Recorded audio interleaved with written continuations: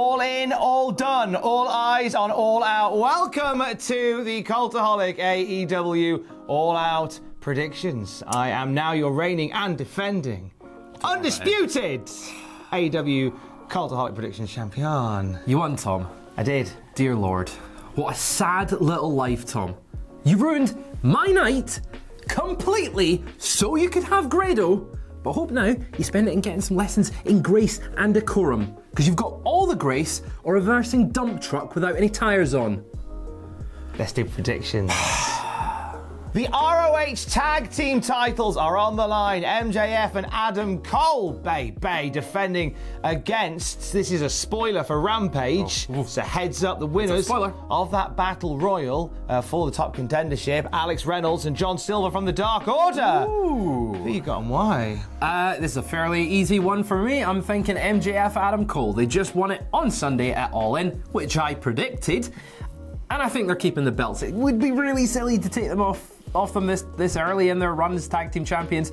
There feels like, and WWE uses it recently where they've just hit the first inning or the second inning of a story, and I feel like that All In was just really the start of this friendship and this tag team championship reign. So I think MJF and Cole are keeping it. Interesting choice to have Dark Order as the opponents on a pay-per-view like this, but you know what? Alex Reynolds and John Silver have been with AEW since day dot, so it's nice to give them this moment where there is an opportunity to, but I don't see the Dark Order taking the titles away. No. This is just another opportunity for the friendship to continue on. Just to grow. I'm glad we're agreed on the first one. We are.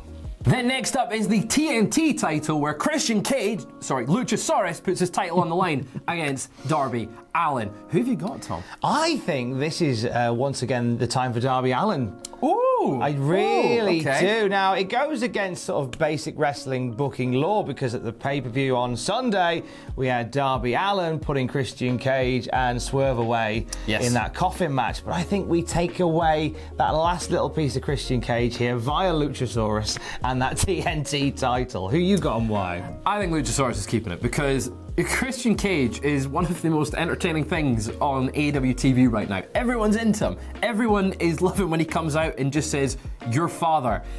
It's getting insane reactions. Luchasaurus has had actually one of the best TNT title runs we've had in a very, very long time, and he's not even held the title. He's not actually physically held that championship, but I think it continues on, because I think there's a lot more they can do between Christian Cage and Luchasaurus, with Christian sort of pretending he's the champion when Luchasaurus really is. I think we've got a lot more to explore there. Darby doesn't really need it. For me, having him in that TNT title picture is kind of a little step back for him. Man, Luchasaurus, I think, as you say, as champion who isn't defending the belt, is having the best run ever. He's having so much fun, and he's so good, and he's kind of bringing some prestige back to the belt. Well, Christian's bringing the prestige back to the belt, but I kind of hope Luchasaurus keeps it. Big beefy boys, Miro versus Powerhouse Hobbs. Who you got and why? I am thinking Hobbs on this one. I find this match really, really tough to call, because they're both, as you say, they're big, they're beefy, and they're men, and they're going to slap some meat. And I think it's one that can go either way. Both of them, I think, need the win. So for me, this one was just a case of who would I rather see get the win? Who do I think needs the win more? And I think Hobbs just needs that win more, because he's been associated with QTV, and I feel so sorry for him. so a reward would be I'm beating Miro. Yeah, I'm kind of going, you poor wee thing. Poor wee thing, Hobbs. I hope you get the win. I think Miro taking over Hobbs. I think Hobbs is going to give Miro an absolute fight. Yeah, yeah. But I think Miro has some big ambitions on a Saturday night, and I think Hobbs may not necessarily factor into those with him. I see Miro coming out on top here, but I don't think it's the end of the story. Okay, so you think this is the first chapter? I think this is the first, and I think maybe Hobbs will get up another win back, and then a big sort of wild brawl to end their rivalry. But it must begin here with a win for Miro. Next up is the Ring of Honor TV title, as Samoa Joe takes on Shane Taylor. It is an odd match, I'll say, to have on the All Out pay-per-view. But I want to know who are you picking? It's got to be Samoa Joe. Yeah. Joe had a very strong match against CM Punk at All In, which he came out as the loser on. So therefore, this is a chance to re-establish Samoa Joe as the ROH TV champion with a win over a very game Shane Taylor. Who you got on with? It's also Samoa Joe. Similar reasons. He came up short on Sunday at All In, but he put on one heck of a performance, and his Ring of Honor title run is one of the longest championship reigns in AEW/Ring of Honor. I think they kind of extend it here. Shane Taylor's a great talent, but I don't think he's beating Samoa Joe when they've got kind of a lot of push behind Samoa Joe at the moment. Keep him strong on AEW TV. If you're going to make him lose the Ring of Honor title, do it on Ring of Honor. The TBS Championship on the line. Kris Statlander puts it up against Ruby Soho. Who you got and why? It's Statlander. She's had the belt for a wee while now. She's not really had the focus that I think she deserves or needs with that belt. She should have been in All In, I think, or with that championship. Obviously, they've saved this for All Out to sort of have a big championship match there.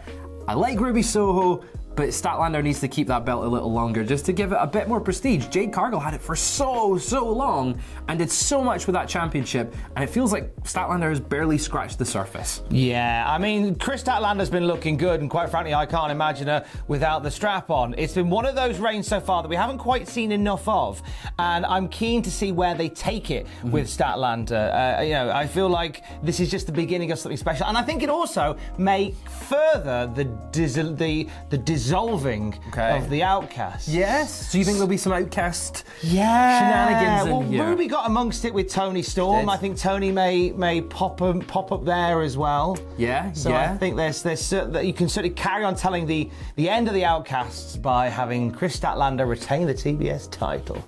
Then it is a big tag team match which sees Bullet Club Gold, Jay White, Juice Robinson and the Guns taking on FTR and the Young Bucks. Tom, who's going to win this one?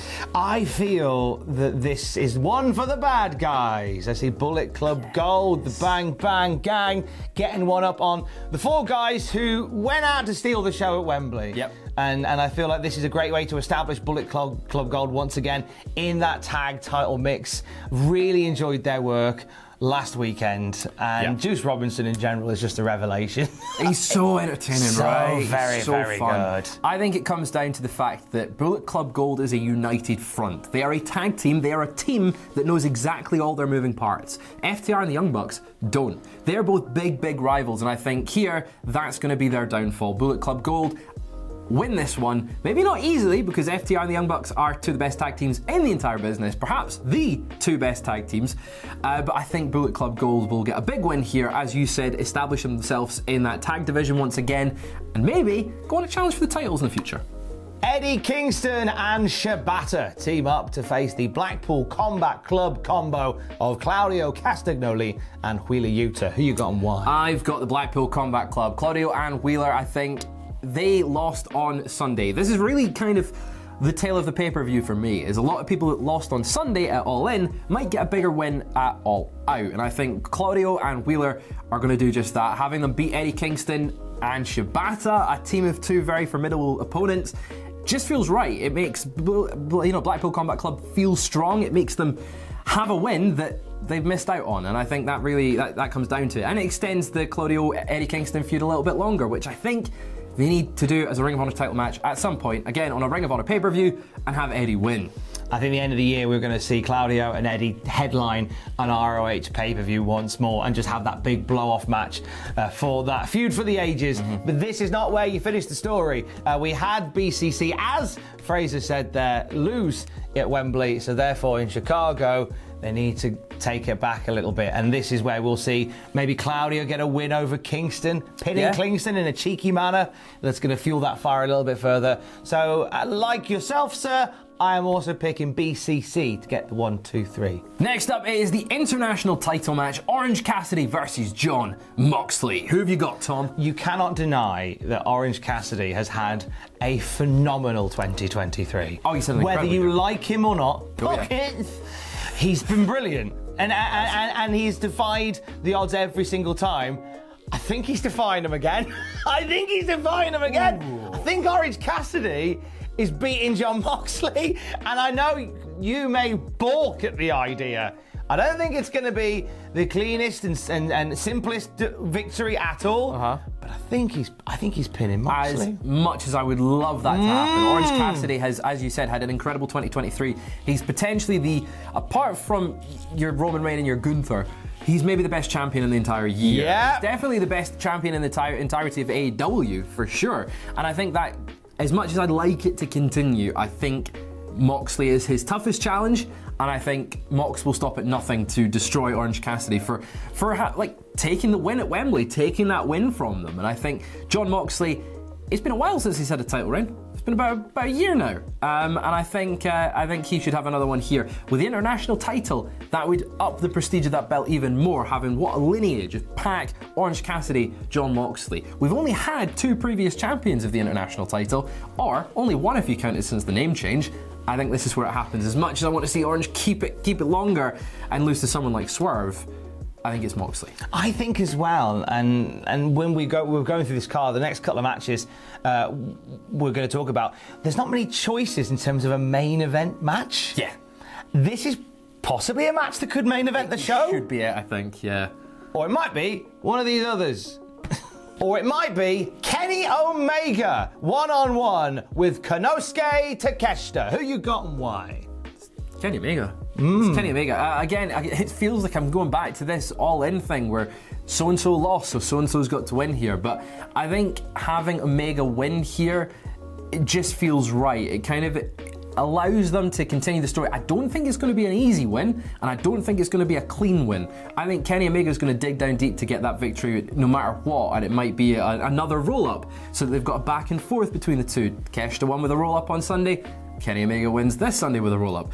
But either way, all I see is Kenny Omega winning here, just keeping him strong going forward. Takeshita will get a big victory at another time, but it's not this weekend. See, I'm the opposite. I think we had Takeshita beating Omega at Wembley with a roll-up. Let's do it again. Ooh. Let's have Takeshita just rack up another win over Kenny Omega. More shenanigans if need be, but I don't think Omega gets his win over Takeshita just yet. I think these two may have the match of the night. Yes, give it time. Yeah, solid. Yeah, they'll just go for it, won't they? Oh yeah. I'm big into that, but I don't think we're getting a decisive win. I think we're going to have an excuse to see them run it back maybe one more time, and to do that, we've got to have the baddie once again surpassing the goodie. Oh yeah. So Takeshita for the dub for me. And finally, it's the strap match between Ricky Starks and Ricky Steamboat. Now, as of time of recording, it's not been confirmed that this match is definitely happening, but it looks like it's definitely happening. Who do you think is going to win? Now, going against convention here, because obviously Ricky Starks is a star on the rise. He is, yes. But I feel like Ricky Steamboat's winning. What? I feel like, I don't know what it is. There's something in my waters. Maybe I just don't like winning. It's coming home to me this weekend, that's for sure. There's something in the waters that tells me they might give Ricky Steamboat a real feel-good win here. Not to say that he doesn't get the tar beaten out of him afterwards by Ricky Starks, but I think Ricky Starks gets a nice big pop from the Chicago crowd. I think there's some history there. I don't know, because look, AEW has treated legends very, very well. We've seen this, the likes of Sting, Arn Anderson, you know, even Christian Cage, if you want to consider him a legend. But I think they need to use a legend really well here and have him put over Ricky Starks and just have Ricky Starks destroy him. Just have him hold nothing back, because Ricky's been suspended for 28 days. This is when his suspension's up and stops being a manager, he gets to go back into the ring. And I think he's going to take all of that pent-up aggression for the past few weeks out on Ricky Steamboat. Maybe we'll see someone come to his rescue. Maybe we'll see someone come to Steamboat's rescue, and that sets up Ricky's feud, Ricky Stark's feud, not Ricky Steamboat's feud, going forward. But I think Starks has got to win, right? Starks has got to. He's the young up-and-comer. Steamboat, he's been retired for quite a while. I mean, he had that great match at WrestleMania 25, but that was, and then Backlash, but that was 2009, Tom. Something in me waters, though. Something in me waters. I don't know. Maybe I'm pregnant. It's. I think I'm sticking with it. I want that belt back. For better or worse. For better or worse. Sticking with it. Those are our predictions for AEW All In 20. All Out, sorry. All Out, yeah. All shake it all about. Those are our predictions for All Out this Sunday. You can watch Fraser Porter and myself with live reactions to the show on youtube.com/cultaholic/live to get you in the mood for it. 9 pitches for All Out waiting for you on the Cultaholic YouTube channel. Plus, over the weekend, we will have what happened at All Out and the WTF moments as well, and the latest wrestling news throughout the day at cultaholic.com. Was that everything? That's everything, Tom. That's You've everything. got to say that I'm going to get that belt back. I didn't forget to say that. I'm going to get it back. I didn't forget to say that.